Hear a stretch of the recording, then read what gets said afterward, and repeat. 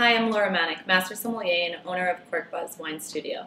Today we're talking about an unlikely pair. It's our first installment and we're looking at seafood from a different perspective. So I'm lucky enough to be joined by my best friend and owner of Crayfish Bar, Brian Owens. Hi, Brian. It's great to be here, Laura. Thank you very much. So what dish did you bring? This looks amazing and delicious. Tell me about this dish. So this just hit the menu probably maybe about a week ago, so it's a real spring seasonal dish. You have your diver sea scallops out of Montauk on top of a bed of vegetables. You have the fiddlehead ferns, which are in season right now. They're just crunchy and delicious. You have your spring onion, and at the bottom you have a tomato champagne vinaigrette. Oh wow, that's exciting. So this dish is like, would you consider this a light body dish, a richer dish, a medium dish? Because I have to think about all these things when I'm doing the wine pairings. So if you look at scallops itself, it's usually very delicate, not full flavored, but we hard sear it, which gives, really ups the flavor profile. And what would give it more of a complexity and a full flavor is the spring onion oil that we drizzle on top, and then the champagne vinaigrette really gives that acidity, which gives it a nice burst. Yeah, so I always think of, and I think a lot of people always think of seafood with, just simple white wines like Chablis and Muscadet, and I like those wines, and I think we could easily do that. But I think this dish is so complex and there's so much going on. It really demands something more than just that average Pinot Grigio or citrusy Chablis. So what do you have up your sleeve? Okay, so one of my favorite rosés is a rosé from Provence, and it's from this crazy local grape called Tiburon, and it doesn't grow anywhere else in the world for the most part.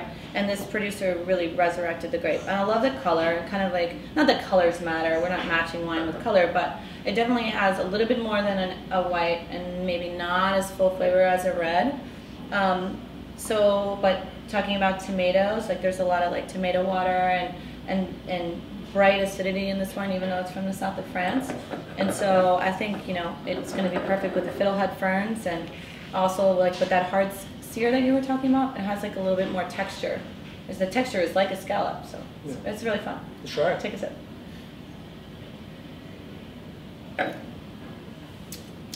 It's really good on its own. Let's see what goes on with this.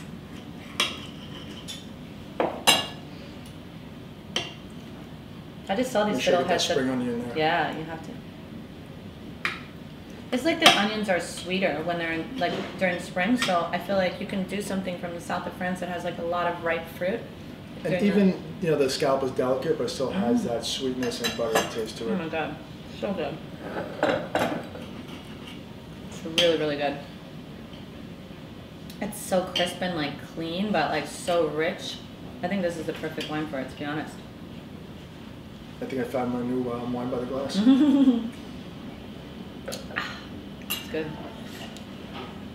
That's really good. You know what? I have a wine that I'm going to use from my dish that I brought up. We should try just with the scallops. I don't necessarily think people think of red wine and shellfish, but I think with big, intense dishes, you can consider a red wine as well. So especially shellfish. I'll talk about that wine in a minute, but it might be fun to just try it with the Hungarian paprika that you put on top. There's a little bit of spice from the oak in red wine, and so sometimes that mimics the paprika. So I think this will be a nice pairing too. We should try it. Let's try it. I still think the rosé is a little bit better, but I think people would be surprised, and it's unlikely to think of this really delicate, freshly caught Montauk sea scallop with the red wine. And it's nice for people to be able to think about red wine and shellfish. Maybe even with a little chill. Well, that's really good. Okay, so Corkbuzz, our little Mediterranean-inspired small plates. We always do these shareable small plates. I think Today I brought octopus, which is olive oil braised, so it has a lot of richness because we're braising it in olive oil. And then we have a little bit of chickpea panisse, which is kind of like chickpea and olive, a yogurt tahini. And then as well, just fresh basil. So it's just this Mediterranean-inspired dish.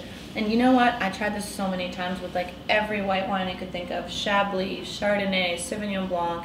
I even tried it with this rosé, and I was okay. But the best pairing was New World red wine. So I brought today one of my really good buddies. He makes wine in Mendocino County, just north of Napa and Sonoma. And the wine is called Lioco, but the grape is a Mediterranean grape. It's called Carignan. So it's like this crazy, old vine, Carignan, like 45-year-old vine. So the really concentrated fruit.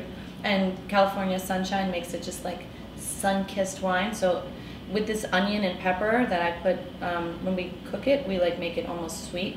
So you have this ripeness of the California sunshine fruit, and then this kind of sweet onion and pepper, almost like, it's not a marmalade, but it has that like cooked down flavor. That's really good. I'm gonna pour a little more. And also Carignan has like a little bit of olive flavor, so it goes really well with this dish too. It's funny how seafood can be like almost so rich it tastes like meat, you know? Let's dig in. Yeah, you have to get some of the yogurt for like the tang that just freshens everything up.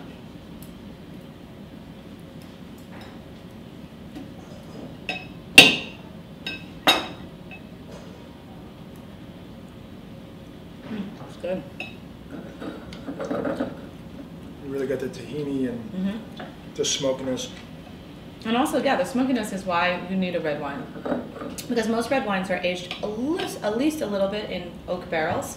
And oak barrels give smokiness to a wine. So, light white wines are not going to have that smoky flavor that we get from the plancha after we grill it, after it's been braised. It's a great pairing. People are blown away at Corkbuzz. They're like, just automatically assume like, oh, white wine. And then you give them this and it's like, it's very much like an unlikely pair. Yeah. Oh, Brian, I want to do some like quick fire food and wine pairings. So let's talk about other dishes. These are obviously a little bit on the richer side. Let's talk about shellfish pairings, like seafood pairings, whatever comes to mind. You have a lot of great... So we have a huge roe bar, about 16 to 20 different oysters at any given time, East Coast, West Coast, sometimes from New Zealand. Wow. So let's just say one of my favorite East Coast, Island Creek out of Massachusetts, really some nice upfront salinity, really just fresh out of the water, East Coast oyster. Okay, so what am I going to pair with it? Well, I mean, I love muscadet and oysters. I mean, so again, we're talking about light, briny, white wine. So I like muscadet because it's just like almost taking like lime and salt and oysters and putting it into a vinous form. So I think East Coast oysters, muscadet works. Okay. All right. How about, let's think about the complete opposite. Okay. West Coast, shigoku, shibumi, creamy, really delicate, beautiful West Coast oyster. What would you say? So that's like creamy, rich, so we want a little bit like of a richer wine. I love this grape called Roussan. It's really nice. It's from the south of France, and like they grow it in Châteauneuf-du-Pape. And it's creamy, but it still can be like really nice and briny. So in this case, I would do Roussan grape, but from Savoie, so like the northeast France. So there's like this cool little town. Not a lot of people know about it, but it's called Chigny-en-Bergeron, and it would be perfect with those West Coast oysters. Beautiful. How about, let me think, Crayfish Bar, we're known for our lobster curry. Okay. Thai curry, chuchi curry, okay. With two types of eggplant, Japanese eggplant and a Thai apple eggplant, okay. with a fresh bambusha. Wow, you're putting me on the spot. So really, scale 1 to 10, about an 8 on, Fiery? On fire. Okay. So with the spice, you need like a teeny bit of sweetness. But curry and like lobster, we're talking of like rich, heavy.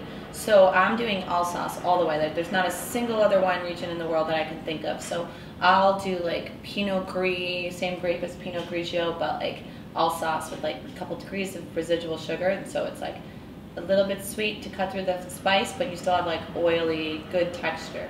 So yeah, Alsace Pinot Gris. Great. One more. Okay, one more. In season right now, soft shell crab. Woo! So soft shell crab with the Thai tempura, a local rhubarb romesco. What do you do with that? So nothing is better than anything fried with champagne, and you're talking like I have to, right? But rhubarb is like red fruit, so you want like a rosé champagne. So you have this like soft shell crab, it's in season, it's crispy and fried, and then you get like this like bubbles and so rosé champagne all the way. Beautiful. Okay, cool. You approve? Yeah. All right, cool. What did we find out today? I think we both agree that, you know, rules are really meant to be broken. Mm-hmm. And, you know, whether you're having something as delicate as a sea scallop or an oyster fresh out of the water, or you're having something as complex as a lobster curry with a lot of heat, I think that you have to always just drink what you like and enjoy it and have a great time while you're doing it. I agree. Yeah, I think it, you know, food and wine is supposed to be fun, and like as long as you're having fun, you're drinking what you like. It's the most important These thing. are just guidelines, right? People Absolutely. just like follow along and learn a little bit. Okay, cool.